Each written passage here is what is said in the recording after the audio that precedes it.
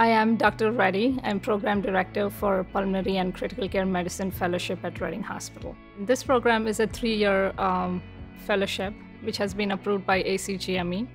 The fellows will have ample amount of time to rotate through various ICUs, which include medical ICU, surgical ICUs, trauma ICUs, neurocritical care, CT surgeries, and cardiac units. And they also have significant amount of time they'll be spending in pulmonary pathology, both inpatient and outpatients. Our faculty are definitely very friendly. They're very approachable. They can be their role models. You can find good mentors in our faculty.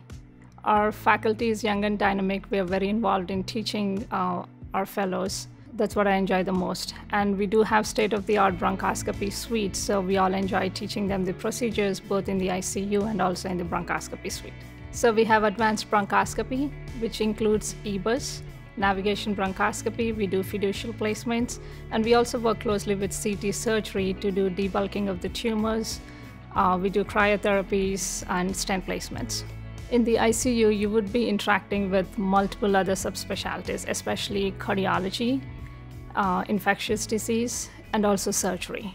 It's been great working with everybody in our field. Our group has been really very friendly, very supportive, and at the same time, working with all the other departments have been very easy. You call them for consults, they respond on time, they come and see the patients, they interact with you, they discuss with you about the patients. It's been very good.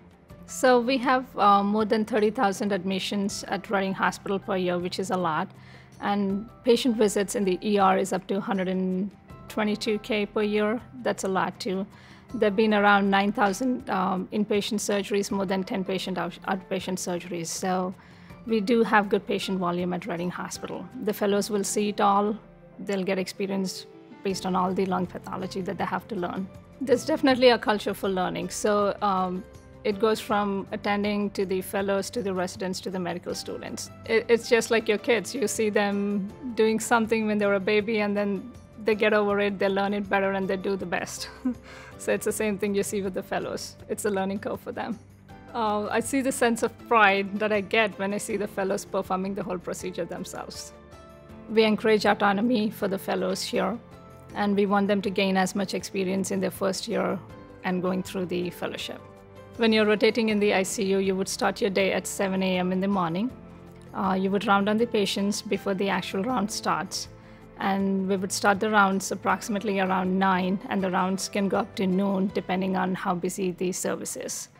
And end of the day, we would round again the second time depending on how sick the patients are, and by 6 p.m. We would end the shift.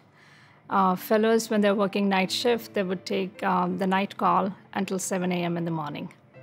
This is when they're rotating in the ICU.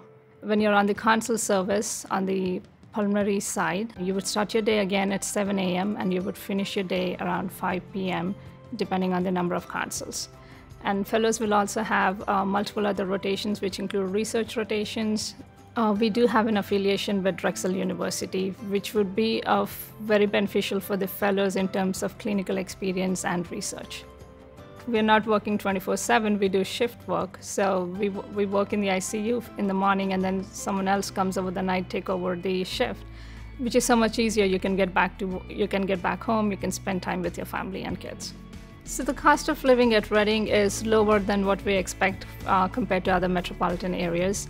So when we look at the US average cost of living, if we grade that as 100, Reading has been rated as 76.9. That means the cost of living in Reading is much lower.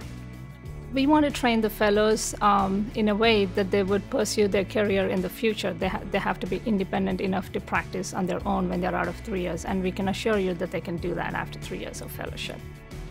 Clinically, they would be strong. While you're a fellow here at Reading Hospital, you'll learn how to take care of the patients, how to treat them, how to manage them. You'll be clinically strong at the end of your fellowship. At the same time, procedurally, both ICU procedures and pulmonary procedures, you'll be good at it to take care of the patients. We are very passionate about what we do here. We love the work we do. When it truly helped the patient and it made a difference for them in their treatments, I would think that's the best day of my life.